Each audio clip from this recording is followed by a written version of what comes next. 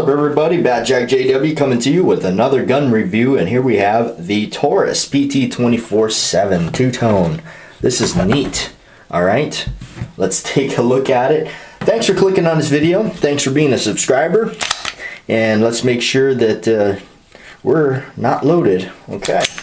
Alright, so this is called the PT-24/7 Pro DS Double Strike.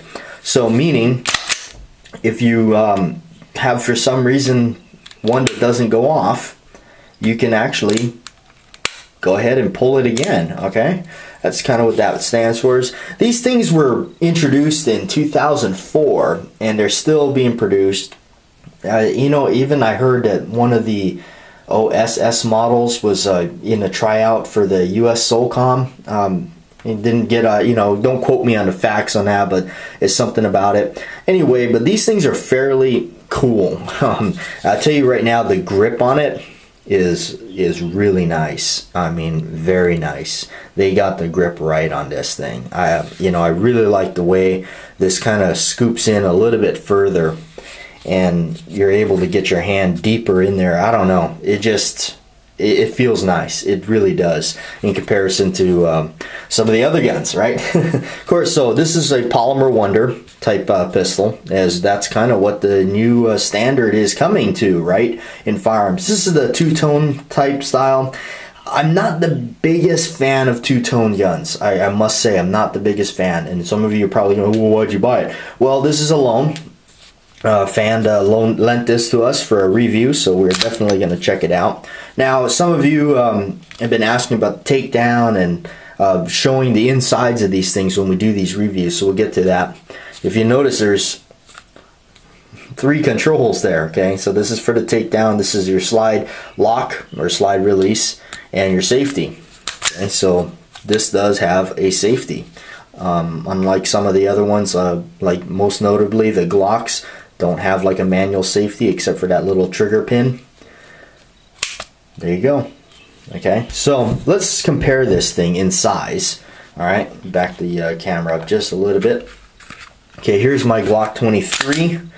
Okay, let's just look at the, we'll go ahead and carefully set this thing on top of it.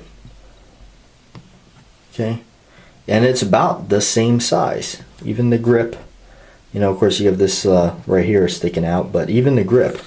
Let's go ahead and do this.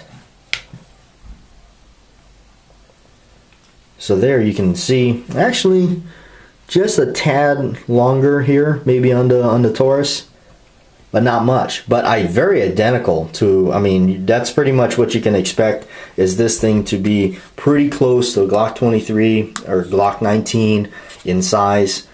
Alright, so let's go ahead and let's look at it compared to a little bit bigger of a gun. The Beretta 92. Okay, and now the Beretta 92, given it's a big 9mm, you can actually see here, we'll do this on this one.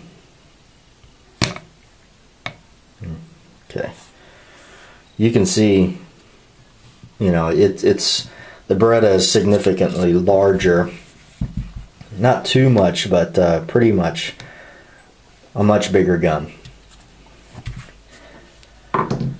Okay, I got a bug on here. All right, let's get that out of here. All right, so let's look at it, compare it to a standard 1911 just for kicks. We are not loaded. Let's look at it in comparison to a full-size 1911. Okay, and I know it's almost like comparing, you know, some people, how dare you compare a polymer gun to a 1911?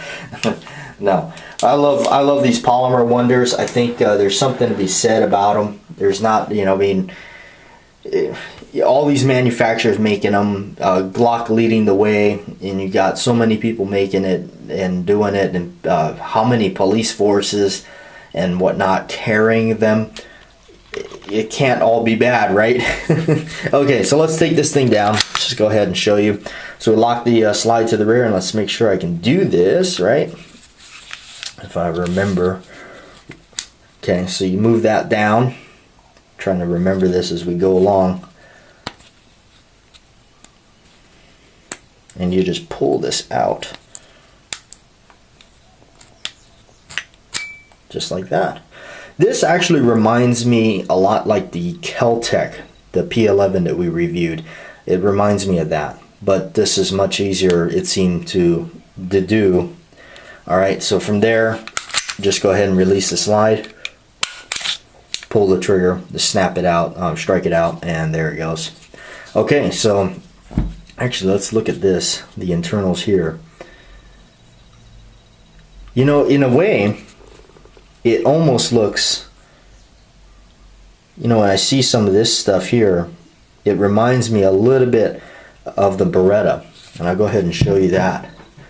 Just because it does remind me a little bit of that.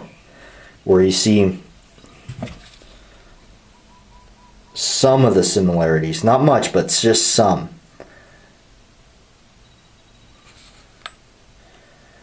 Okay, of course the Beretta is more of a closer copy to the P38. Alright, let's go ahead and grab the Glock.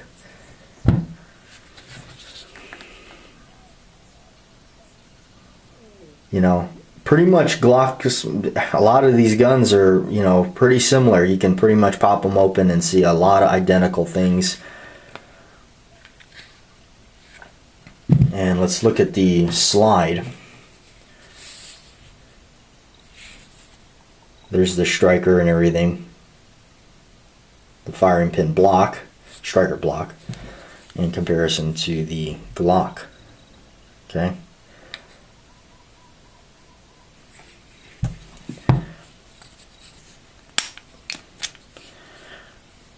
Spring looks very familiar. Now that's interesting, you know, considering that Glocks are just starting to change over. Most of the Gen 4s have this dual spring here like this.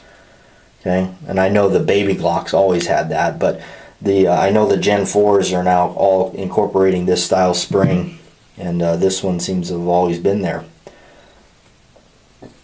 And other designs of other pistols, it's interesting.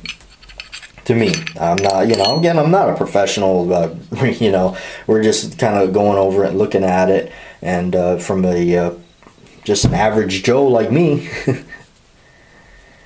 that's neat. That's a little bit different. That almost reminds me of the Browning High Power, a little bit. Let's see, let's compare it. Let's see what, this is of course my Alpha Wolf barrel, so, pretty neat, huh? Cool. Alright, so let's go ahead and put it back together if we can manage to do so. Alright. Get that thing down in there. Okay. Alright. And you gotta get that spring right there pushed down on there. Okay.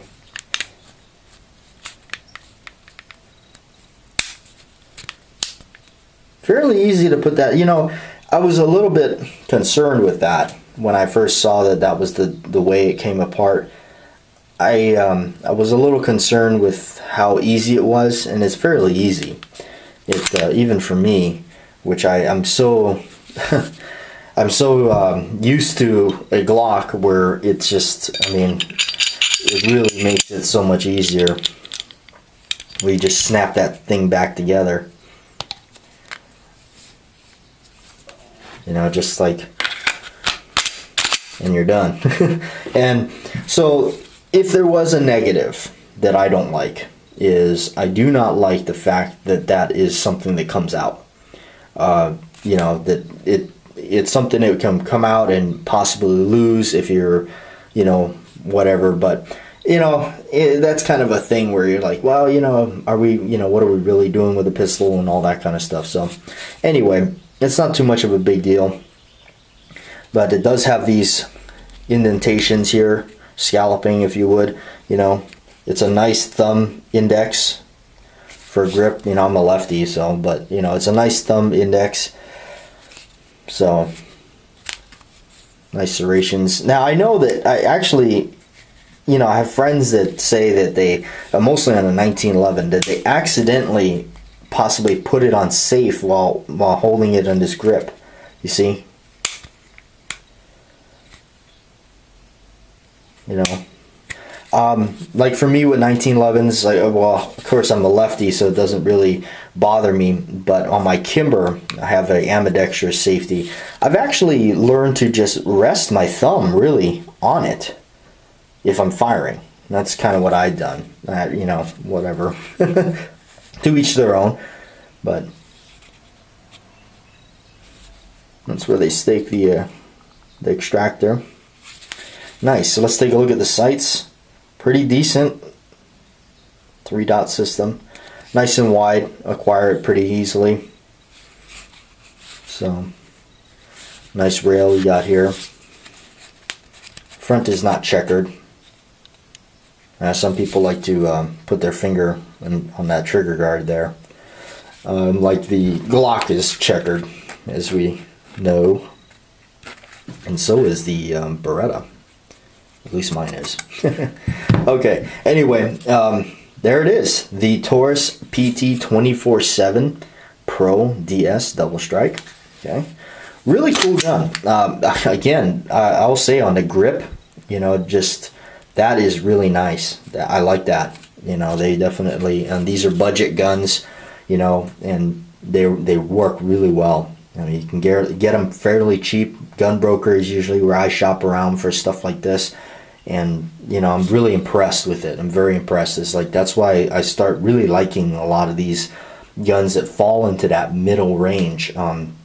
It seems like, you know, the standard is like the $500 to $600 range in there, sometimes creeping up to $700, and you're getting a really good quality gun. But you know, you get these ones like this that I feel are like sleepers. You know, they come in at the $400 range, and they are excellent pistols. You know, so I again, you know, the grip really does it for me. I really like that. The sights are nice. You know. So, and you got that double strike feature, really neat. Anyway, there it is. Nothing fancy, just a average kind of a Joe review for me. You know, there it is. Just, you know, just an average dude, just checking it out, showing it to you up close here in HD. Anyway, hopefully you liked the review. All right, Bat Jack JW, and I'm signing out for now. Catch us later on another video.